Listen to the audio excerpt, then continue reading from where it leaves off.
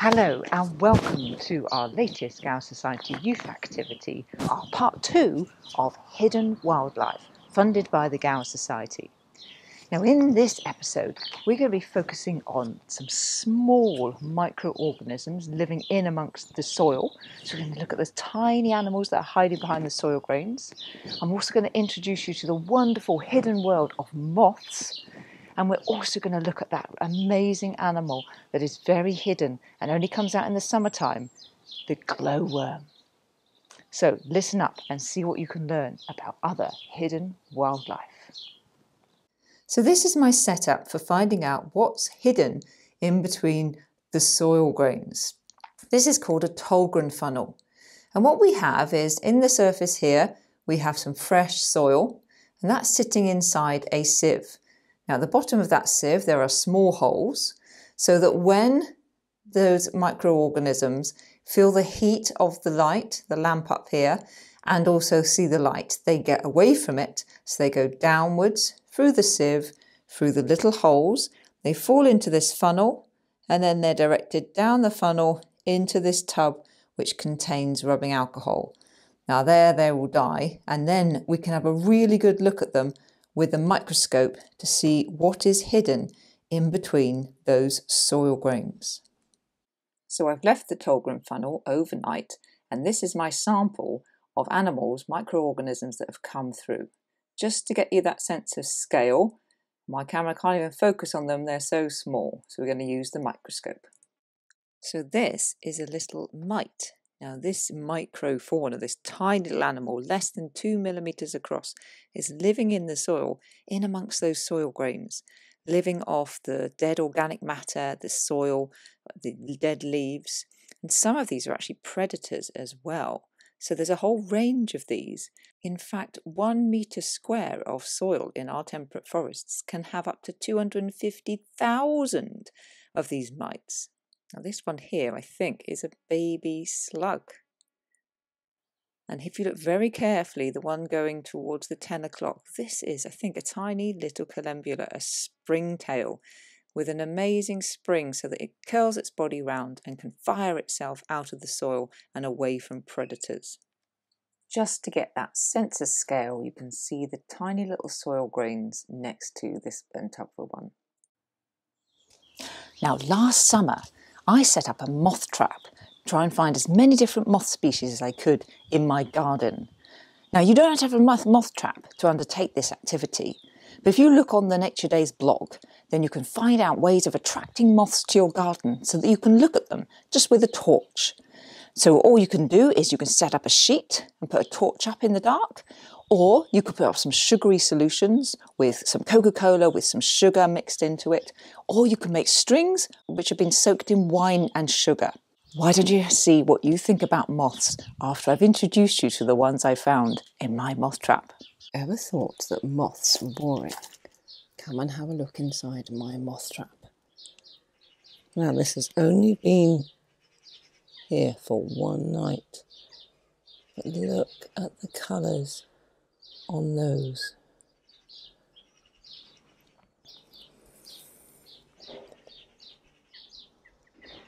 Aren't they stunning? So we're going to start with the most beautiful moth I think you've probably ever seen. At him. This is an elephant hawk moth. And we put egg boxes in here because it gives them something to perch onto.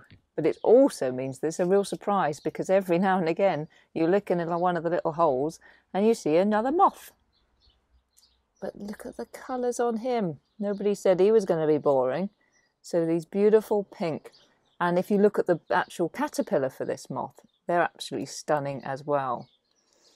And these like to eat the nectar from honeysuckle. So we've got honeysuckle in the garden, which is why we've got them here.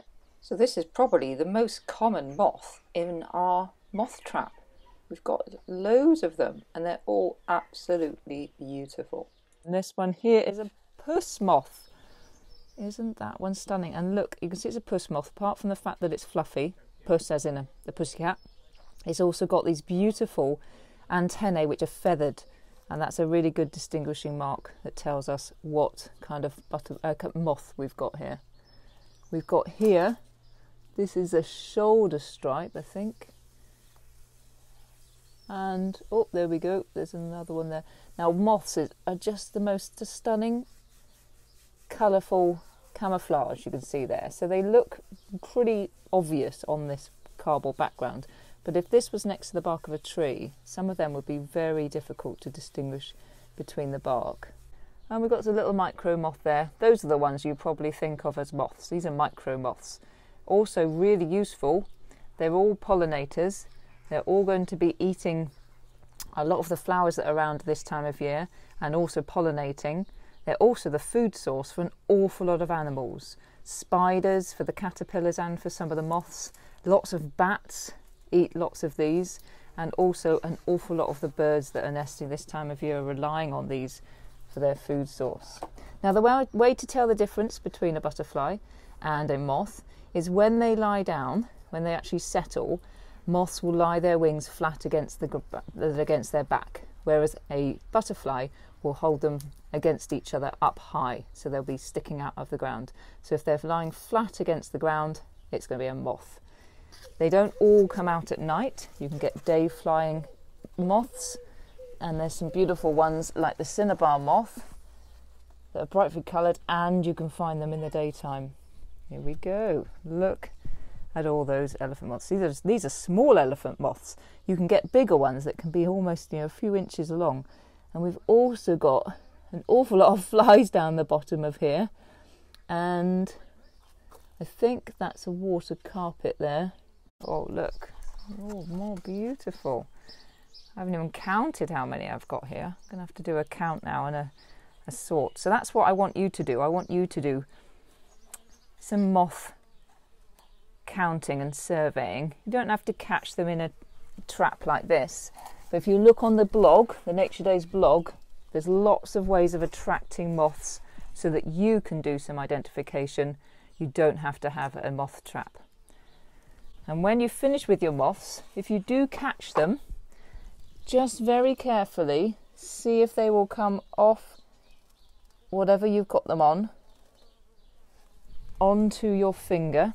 Good way of attracting them is to either use sweat or a bit of the sugary solution you might have used to attract them, and then carefully put them back into the food stuff that they like. So I'm going to take this one into a honeysuckle bush. Don't just let them fly off, because then they'll turn into food for all the birds.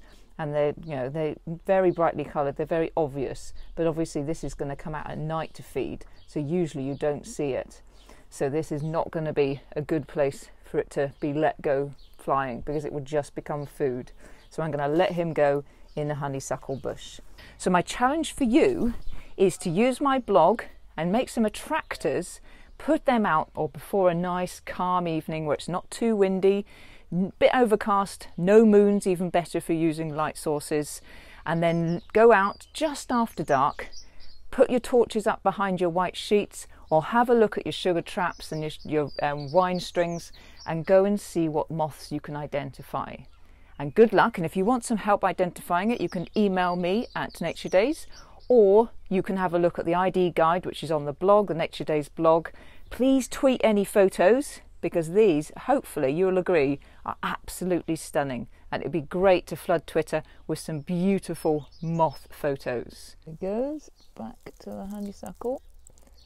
There we go, have something, there we go. He wants to stay on my hand. No, you gotta go back.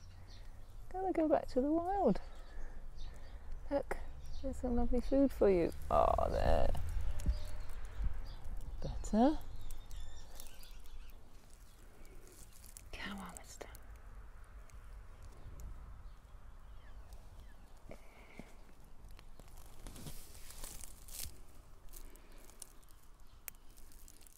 One of the best hidden wildlife features we have in Gower is glowworm. So here I've got one here on the edge of Kevin Bryn. I'm going to see if I can get a closer look for you. So when the female has got in the right position, up a stalk or somewhere prominent, she will curl her tail up, like this one is, and sway it from left to right to attract the males. So you can see her swaying it right now. And there she is. You can see that she has 2 abdominal segments which light up, and then 2 dots at the back. So she looks a bit like a Halloween decoration from behind. But if we look closely with the light, we can see that that's her bottom, and her head is here, sticking up. And she's got herself in a high position so that she can be seen by the males. And that is why she is glowing. And she's not a worm at all, she is a beetle. So this beetle here can't fly. The males can fly, females can't fly. And she is going to be staying quite static here, so I'm going to come back in the morning to see if I can find her. So there she is up close. So she's quite brown and dowdy. Hasn't really got, she usually has a white stripe down her back, but if you look her side on, she's got orange diamonds going down the sides of her body. That's quite a distinguishing feature. There we go, and of course her glowing bottom. So 2 segments in the bottom of her abdomen, plus the last segment's got those 2 glowing dots, and that's how she attracts her mate. So she'll find a nice branch that she can get high up, curl her body round so her tail sticks in the air, and so that the male can spot that, and he can come flying in. Now he can glow as well, but they're much less likely to glow, the males, because they don't really need to. And also the larvae can glow as well, and even the eggs can glow, which I think is rather cool. And they're quite ferocious predators, and they eat slugs and snails, and they have a venomous bite. So the larvae especially will feed on slugs and snails, and they will inject them with poison, and then they'll stay on their back and have a lift until they've died, and then they can eat them. So pretty impressive predators, very well adapted to live in a range of habitats. Everywhere says you find them in chalklands, but everywhere I found them is on the side of the roads, in not really the most ideal environment, but absolutely stunning. So if you can get out when it's dark, have a look on the side of the road without your torch, and you'll spot them way before they spot you. Beautiful.